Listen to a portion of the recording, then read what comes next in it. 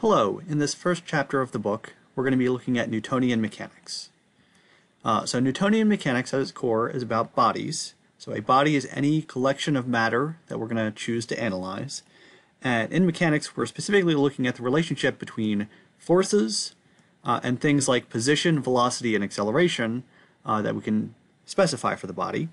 We're also going to be looking at moments and the relationship that that has with orientation, angular velocity, and angular acceleration. So all of the relationship is defined by Newton's laws of motion. So Newton's first law says a body at rest tends to stay at rest, a body in motion tends to stay at motion. If we kind of quantify that, we get Newton's second law.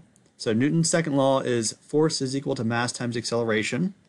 And then finally, Newton's third law is for every action there's an equal and opposite reaction. Newton meant force, so for every force there's an equal and opposite force in a system. So collectively these are Newton's laws of motion, and they form the basis of all of the mechanics courses.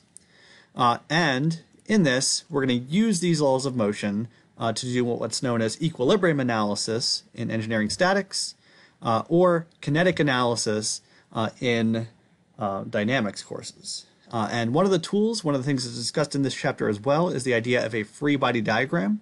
So a free body diagram looks at the body and describes all the forces and moments acting on that body in a nice, neat, kind of tidy diagram. And so that is going to be used in both equilibrium analysis and kinetic analysis.